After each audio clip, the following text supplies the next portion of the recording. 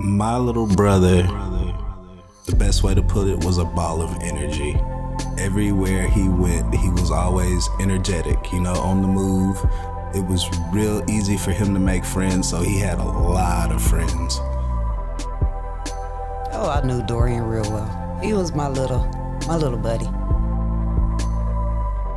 Adults and children alike, they just loved my brother. He had this aura about him that people just, I guess they were drawn to. He was real, savvy, I guess you could say. He was like a mental computer. You could tell him something, he'll remember it forever. He had attention to detail. Out of me and my siblings, me and him were closer. I guess because we were the stair-step babies and my brother was like a year older. My oldest brother, so he was more of an independent, headstrong, and me and my brother were like two peas in a pod. We were inseparable. It was crazy when everything happened because it affected a lot of people like it does still to this day.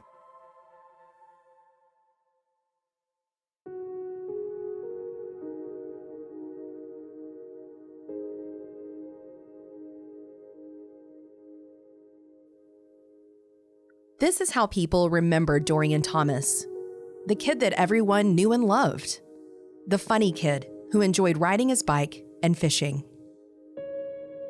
Very street smart, very, savvy kid, and it's just one of those things, people think it's never going to happen, and it happened. He was a good kid. I'd watched him ride his bicycle. We lived one block apart.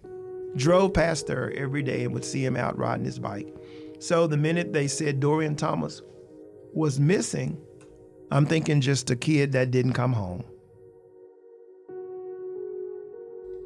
He knew something, and whomever is out there still that knows what he might have known something about, I hope God reveals you.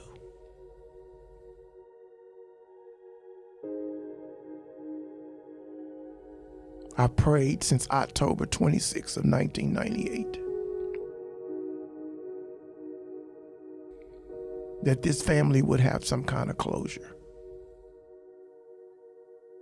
Dorien Dion Thomas was 9 years old when he was last seen in Amarillo, Texas on October 26, 1998. He was reported missing 24 hours later on October 27th. I was a freshman in college at the time. I remember the case being on every news channel. Driving to class, I'd pass billboards with Dorien's photo and the words, "Where is Dorien Thomas?" in big black letters. The case was on everyone's lips, no matter what age they were. Everyone in town was talking about his disappearance, and everyone had an opinion on where Dorien was. My co-producer Maddisun was in 5th grade when Dorien went missing.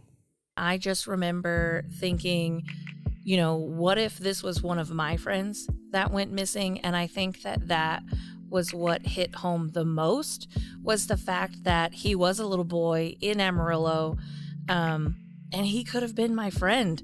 And absolutely no one knew what happened to him. And that has stuck with me since 1998. I asked Maddisun if she was scared at the time that she might be abducted, or if she felt like this was just an isolated incident. I don't know if the thought of someone going around abducting children was honestly something that I've even thought about until you just said that, because I just remember seeing his photo on the news or in the newspaper or on the billboards around Amarillo and just being so concerned for him, not even thinking that this could happen to me or one of my close friends. That never even crossed my mind, honestly. And I don't know if it's because I grew up in Southeast Amarillo and this happened over on the north side of Amarillo. I've honestly never even thought about that. Because they were close in age, the case stuck with Maddisun. Every year became a reminder that Dorien was still gone. in October of every year, I will tell my mom, like, Mom, it's the 8th anniversary of when Dorien went missing. Or, Mom, it's the 10th, 12th, 15th, 20th. You know, we're this many years out.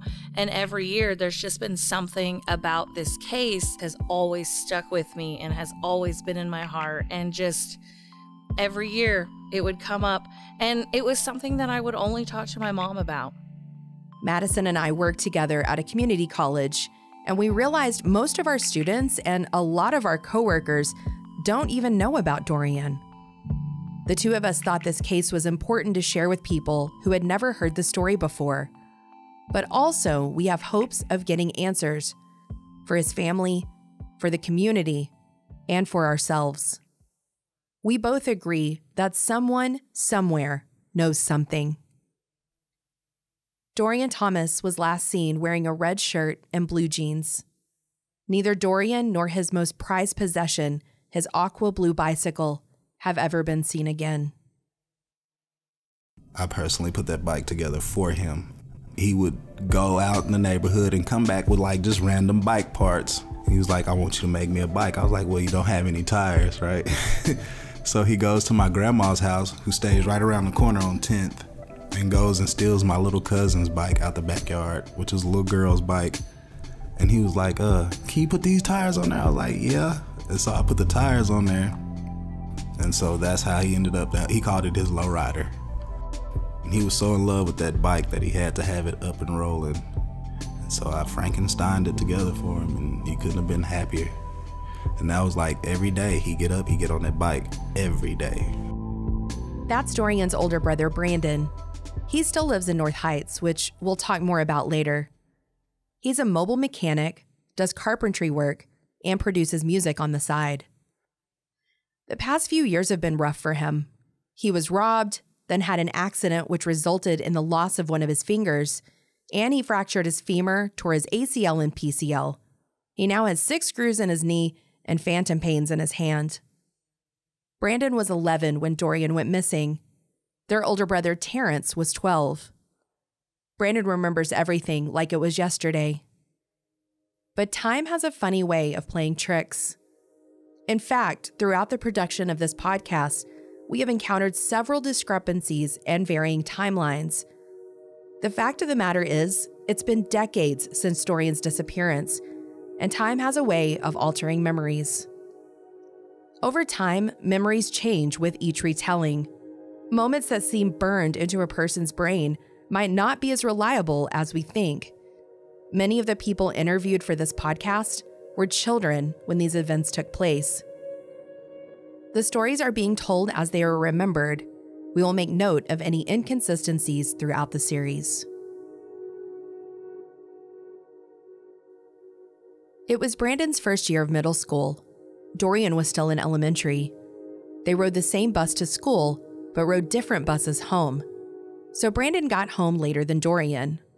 Their mom had gotten paid that day and gave them their allowances. She gives me and my older brother $20 apiece. And because my little brother was still a little irresponsible with money, she would only give him $10. Because Dorien got home before his brothers, he got his allowance first. He got on his bike and rode to Toot and Totem, a local convenience store chain in Amarillo with locations all over town. Most cities have a McDonald's on every corner. We have Toot and Totems. Dorien went there to buy a can of corn and his favorite snack, a pack of Mrs. Baird's cinnamon rolls. Him and his friend, they left to go to the store together. And as they were leaving, he told his friend, hey, I'm finna go fishing. And his friend was like, nah, I'm not going. He's like, all right. And so my friend went back home. According to Brandon, nothing seemed out of the ordinary.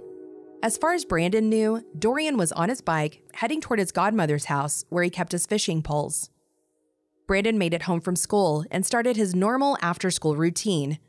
He made a sandwich, took a nap, and then played video games. About 6 o'clock was the first time my mom asked me had I seen him, and that's when it came to my attention that no, I hadn't seen him since I got off the bus.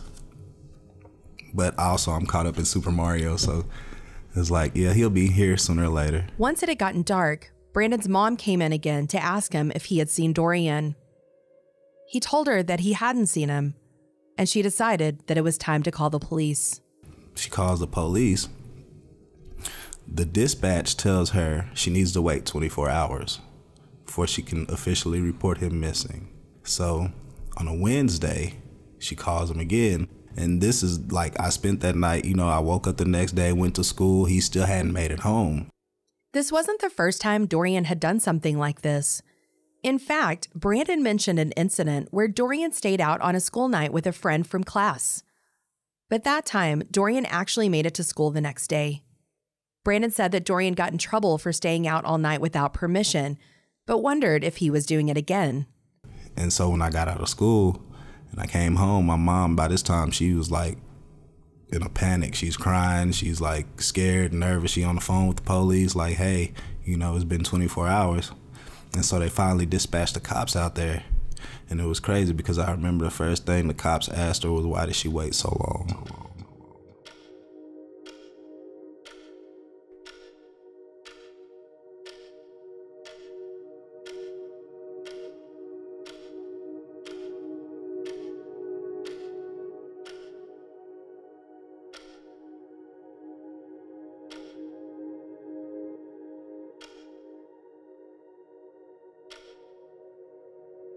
There have been some discrepancies about if the operator told the family to wait 24 hours.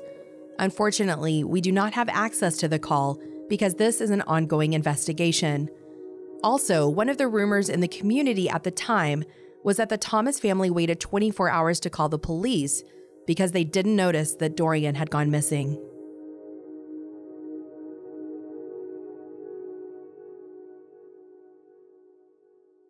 My name is Sergeant Brent Harlan. I'm with the police department here in Amarillo, currently assigned to our homicide division. In 1998, Brent Harlan was a field officer for the Amarillo Police Department. In his 30-year career, he's done a little bit of everything.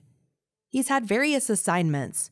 In addition to being a field officer, he also had a stint on midnight patrol and was the Crime Stoppers coordinator.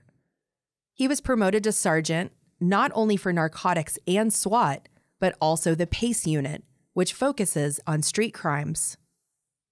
Sergeant Harlan said that he's done literally everything on the police force, and he joked that he had done everything but get on a motorcycle, and they weren't about to get him on one of those.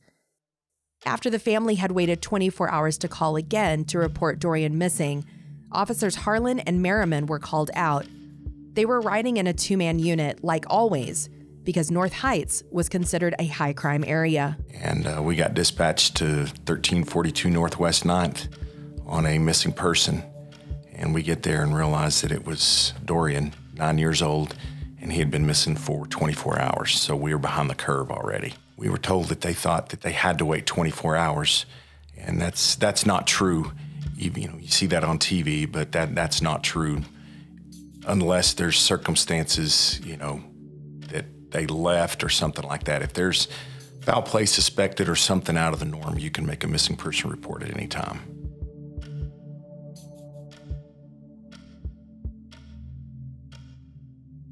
Amber Hagerman was also 9 years old when she went missing from Arlington, Texas on January 13th, 1996.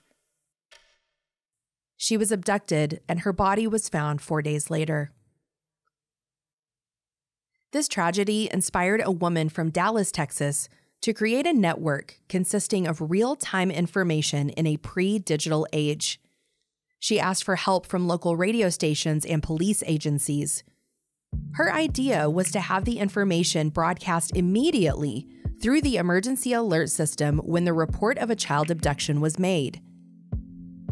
The Federal Communications Commission officially endorsed the system by February 2002.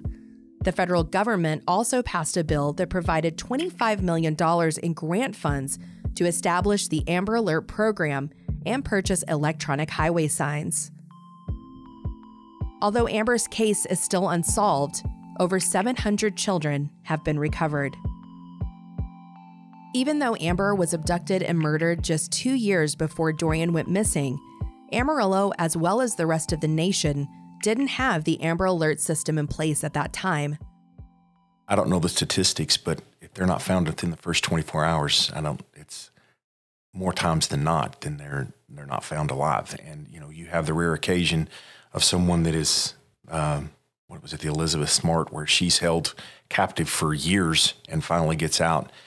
And, you know, it's things like this that generate people coming forward, you know, and we're getting to the time now, unfortunately, where people that may have information or something may pass away. Because, I mean, if they were 50 years old then, they'd be almost 74 now. And, I mean, not that that's old by any means, but, you know, it's just time. And sometimes people think, well, the police probably already know that. And, again, it's one of those deals where if we can generate something, somebody knows something, you know, and that's the deal. At least one person. At least one person.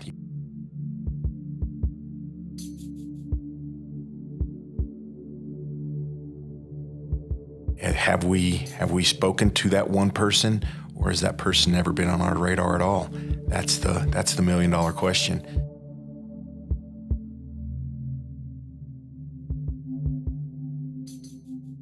And they've re-interviewed people that they've spoken to over the years, and the stories haven't changed. I personally went to Clarendon and Memphis, where other family members were, and checked homes and met with people, and it was just so frustrating. It still is today. It's one of those things. Had it been 30 minutes, would it have made a difference? What if, you know? But maybe we would have had more people that had seen something. We had vehicle descriptions of people that, you know, they didn't know in the area. I mean, again, high traffic area. And if somebody had seen something and, you know, they were up there for illicit activities, they don't want to come forward to the police and tell them what they're, you know, they don't want to bring the spotlight on themselves. But at that point, I'm not worried about what else is going on. And, you know, a lot of our interviews on stuff, if there's drugs or something that are related, I'm not the drug police. I don't care about that portion of it. I want to know why this happened the way it did, whether it's a shooting or whatever. And that's we have our priorities. When Harlan and Merriman arrived at Dorien's house, they started their checklist of protocols. When we first get to the house, the first thing you do is search the home, just to make sure the kid's not hiding or asleep or something like that. Also, you're kind of looking for signs of, you know, foul play, something like that. Went through the house, everything was fine. Didn't check him or didn't locate him, checked everywhere. And we started making notification to our supervisors, and we started getting a lot of people over there to start checking the area. We questioned him immediately there, you know, to try to find out when the last time he was seen. And from all accounts, it was between 5:30 and 6 p.m. the previous day. So, I mean, it was literally 24 hours before we were notified. And the information we got, he was last seen on a bicycle headed to the Toot and Totem there at Boulevard and Hughes.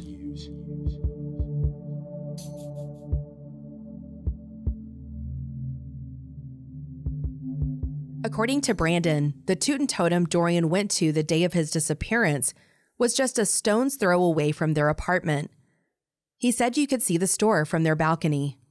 APD has the camera footage of him buying those 2 items, and they showed me the tape, and that's how I knew where he was going. Like, hey, he bought corn, he's going to the lake. He went to my godmother's house. And so they take me, we go to my godmother's house, and as soon as we pull up, they knocked on the door. I just went in because I can do that. And so they're standing there explaining to her what's going on. I done already ran back there in our room, and I remember the last time we went fishing, she came and picked us up from the lake. We went to her house, and he put his fishing poles in her closet. And so when I looked in that closet and I seen those fishing poles in there, that's when I knew something wasn't right. I told the police something ain't right. He didn't make it over here.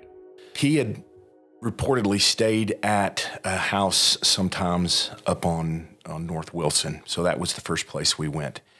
And I guess it was not uncommon for him to stay either at home or there. And so we went up there, checked that house. The last time they had seen him, I believe that was on a Sunday, because I think he went missing on Monday and we were found out on Tuesday, if memory serves me correctly. So we started going to friends' house, people he was known to hang out with, kids he played with, and everybody always said that he was going to a friend's house or was going to the store. I did see some still footage or still photographs from Toot and Totem, but What I could tell, I couldn't tell what it was. I truly couldn't. There were some kids that were in the Toot and Totem, but it didn't match the clothing description that Dorien was last seen in, according to family members. So I don't know if they were ever able to determine that, yes, that was him, or no, it wasn't. Again, the case has been archived, and I don't have access to the actual hard copies of the file because they keep everything in there. I was just going through everything that had been scanned into our computer system. Our request to see the footage from Toot and Totem was denied because this is an ongoing investigation. Also, we should clear up the confusion about the timeline. Brandon mentioned his mom waited to call the police the second time on Wednesday, meaning that Dorien would have went missing on a Tuesday. Harlan reported that Dorien went missing on Monday, and the police started their search on Tuesday. According to articles from the Amarillo Daily News, Dorien went missing on Monday and was reported missing on Tuesday. On Sunday night, the night before he disappeared, Dorien had gone to church. He had been picked up by Anna Lane of City Church, a local church that sponsored the Thomas family, helping them with food and gifts during the holidays. Once everyone realized Dorien was nowhere to be found, the real work began. We pulled everybody that we could possibly have. I'm 99.9% sure we pulled in detectives that night, called them in. They had set up a command post. We started canvassing the area. We started knocking on doors. We actually contacted AISD. He was a student for AISD and contacted the principal at the school he was at, found out who his friends were at school, and started notifying them, got a good photograph of him, put out pictures. Of course, this was on the news, so this was prior to Nixle and everything else where you could get a bunch of people very quickly notified, and we just tried to notify as many people as we possibly could. Nixle is a notification system used by the Amarillo Police Department. Nixle enables real-time, two-way communication through text, email, voice messages, social media, and the Nixle mobile app. Nixle is now used by over 8,000 agencies, including fire and police departments, schools, and hospitals. The news, the media, that was our best thing, That's when I noticed, like the community actually rallying together behind one cause. And, it was kind of overwhelming for me because I've never been involved in anything like this. Like, I'm out here draining lakes, helping train search dogs. Like, it was hectic around that time. When a child is abducted, every second counts. As the hours turned into days, APD and Dorien's family searched the area exhaustively. Our city is broken up into what we call beats, geographic areas that officers are responsible for, and they had taken a beat map and marked through all the areas they had covered. It was door to door, everything. Our motors units were out checking alleys. It sounds morbid, but we check dumpsters. You check everything because you don't know. You don't have a scene, for lack of a better term, and it just became very, very manpower intensive, very time intensive. There was horseback searches, ATV searches, helicopter searches, dog searches. It was a very, very long process. Every area north of the railroad tracks were checked. Thompson Park Lake was checked. I know Martin Road Park there at 16th and Martin Road was checked. And then there was a small body of water over at Gene Howe Park, which is directly across the street from Martin Road. And all of those were checked. The dive team actually went into Martin Road Lake, checked kids in Arizona, California, up into Washington, up in the Northeast, Dallas, Denver. We got so many tips, and just none of them panned out. Over the next few weeks, the search for Dorien intensified. Sergeant Harlan said APD searched within the boundary of their beat, starting at Amarillo Boulevard to north of the city limits. They even searched the Canadian River, which is almost 20 miles from Dorien's apartment. APD also received a number of tips regarding Dorien's case. We'd gotten some information that he was at a location on the other side of Toot and Totem, we called it the kitchen, and that he had met a guy there. It was a family member and may have possibly gone to Dallas. So that lead was followed up on. That family member was interviewed. Nothing. They did polygraphs on a large number of people. They, again, sounds morbid, but contacted all of our known sex offenders. They were interviewed, and those people knew that the police were coming and were prepared, and they photographed and everything like that. But again, nothing. We asked Sergeant Harlan if the FBI ever investigated Dorien's case. There were some FBI investigators that came here, and they had done some of the work with the special crimes detectives. I do not know what their true role is.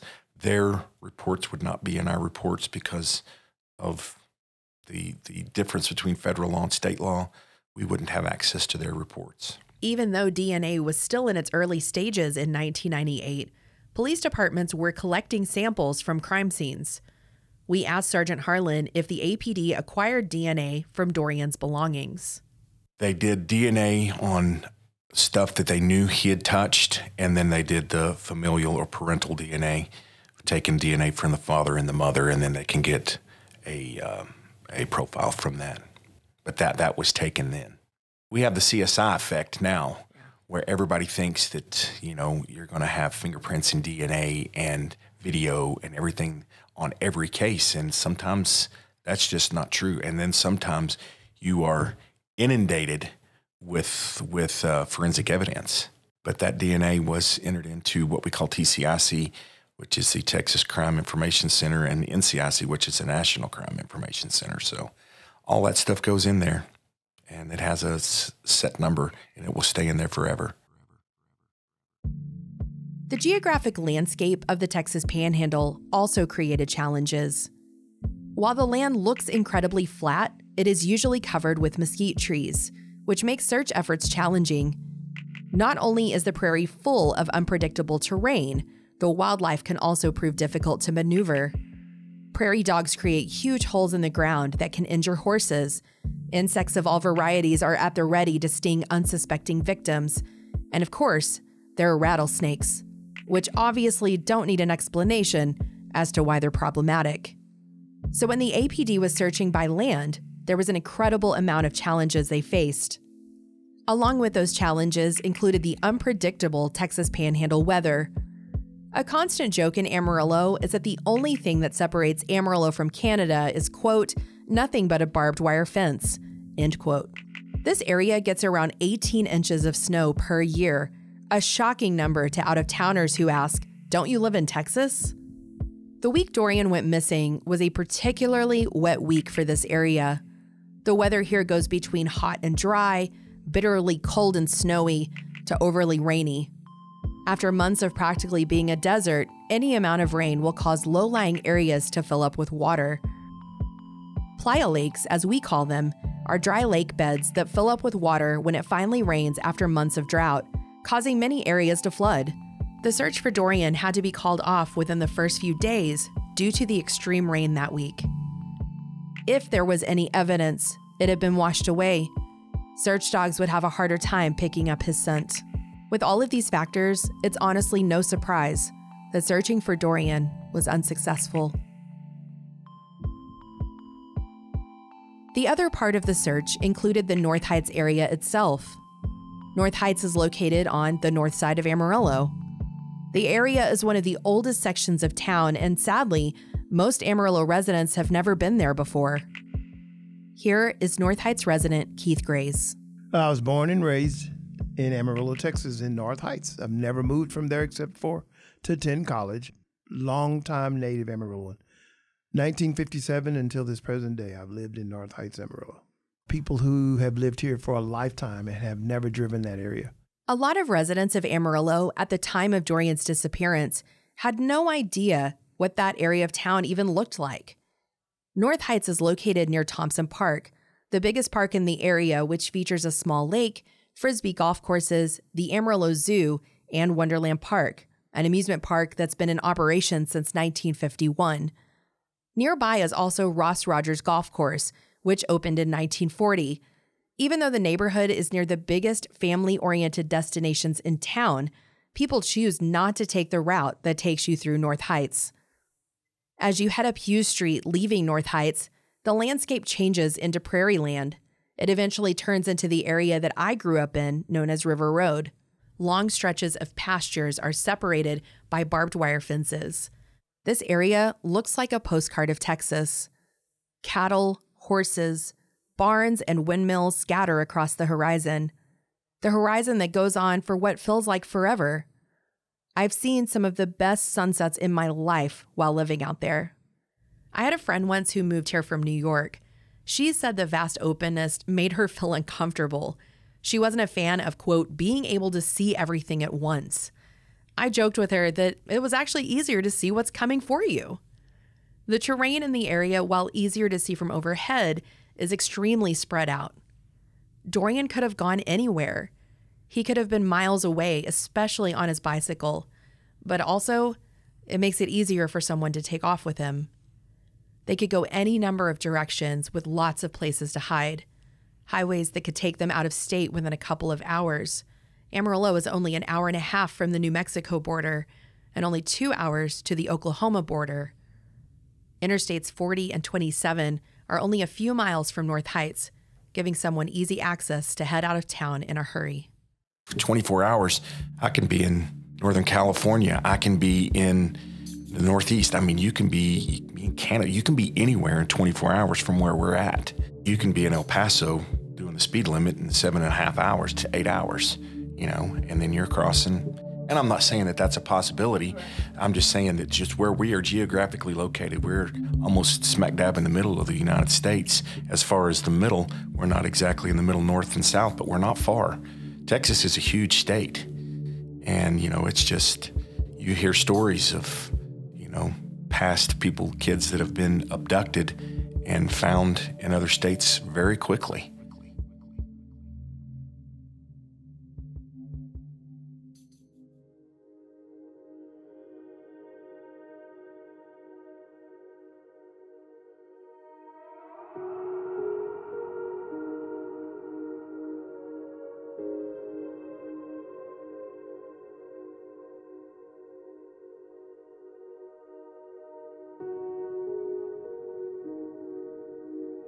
But the biggest challenge in the search for Dorien was the complete lack of evidence. There were no traces of him or his bike. He had just vanished. And personally, I think the lack of information is the reason why people are frustrated with this case. If there is a video from Toot and Totem that day, why hasn't it been released? If there is a 911 call, why can't we hear it? It's been decades, so why can't the public be let in on the case? Somebody wanted him out of the way, not because he was a young black male, but because he had information. Dorien was one of the kids who found Gloria behind the YMCA. I didn't know this until today.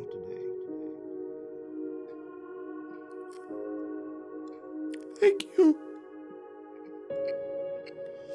Thank you. The fact is, a year before Dorien went missing, he and his friends found the body of a woman who had been stabbed to death, a case that is also still unsolved.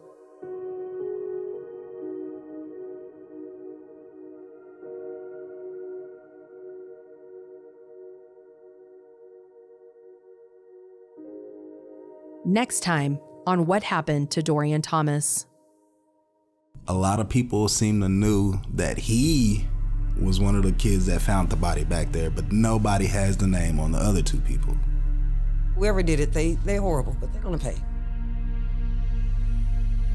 Apparently, there was supposed to be 2 bodies back there. With Gloria? What Happened to Dorien Thomas is a Macabre Club production. Written and produced by me, Amy Hart. Co-produced by Maddisun Fowler. Sound design by Juan Duran.